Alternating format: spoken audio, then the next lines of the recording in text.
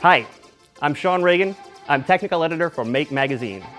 If you've ever built a robot or other project that uses a small DC motor, you may have run into a speed problem. Off the shelf, most of them just run too fast for so-called direct drive applications. That's where you connect the load that you want to turn directly to the motor shaft. Sometimes you can use gears or pulleys or some other sort of mechanical drivetrain to slow down the motor output and solve your problem, and sometimes you can't. In those situations, you'll need an electronic speed controller, which is where this comes in. We call it the dial-a-speed. It can be used with almost any small DC motor or brushless fan that will run at 12 volts or less. The dial-a-speed uses a potentiometer, a 555 timer, and a MOSFET to switch the motor's power supply on and off at a set rate. The total power delivered in a given time is determined by the potentiometer setting. My design is based on a circuit posted by Rick Bickle of the Dallas Personal Robotics Group with a few minor modifications. You'll need to pick up the following parts to make this project, all of which can be found at your local Radio Shack. You'll also need these basic tools.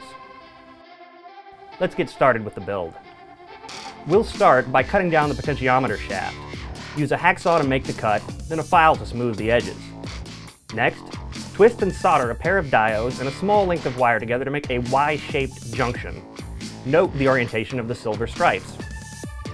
Now you can solder the free ends of the diodes to the potentiometer's outer terminals and another length of wire to the center terminal. Apply heat shrink tubing to make sure the diodes don't short against the center terminal. The transistor that switches the motor current may get a bit hot when running, so we'll attach a heatsink to keep it cool. First, bend the 3 MOSFET legs up toward the transistor. Cut a piece of double-stick foam tape to fit the front surface of the body and stick it in place. Strip the end of a length of wire, clip on the uninsulated ring tongue lug, and solder it in place. Next, attach the MOSFET and the ring tongue lug to the heatsink with a machine screw. Now we'll start wiring up the circuit board.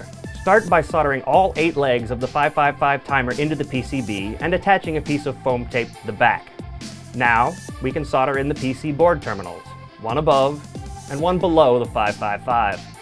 Next, we'll add a diode right below the 555 timer, making sure that the silver stripe on the diode body is closest to pin 4. This helps control the counter-electromotive force that occurs when motors are switched off. The next 2 components are ceramic capacitors. The first is soldered between pin 5 and ground, and the second one is soldered between pins 2 and 6 and ground. Next, we'll add the electrolytic filter capacitor.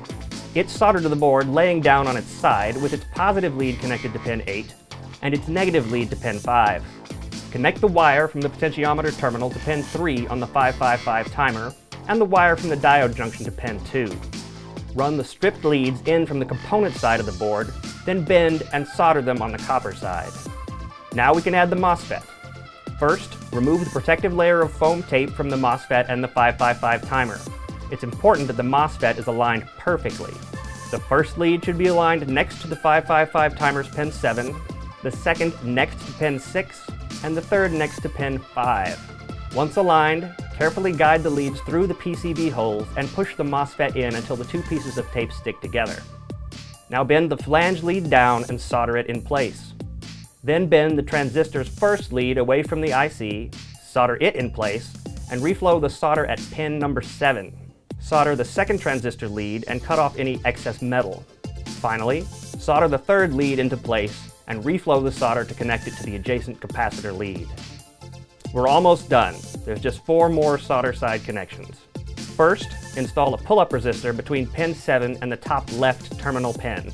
Next, install a red power jumper between the VCC terminal pin and the bottom right terminal pin. Then, install a jumper between the MOSFET flange lead and the bottom left terminal pin. Finally, install a jumper wire between the top right terminal pin and the MOSFET's third lead. Remember, you can refer to the project page for detailed instructions on how all the components work, electrical schematics, and our troubleshooting guide. Well, that's it. The circuit is now complete. Let's check it out. The potential applications for this circuit are many and varied.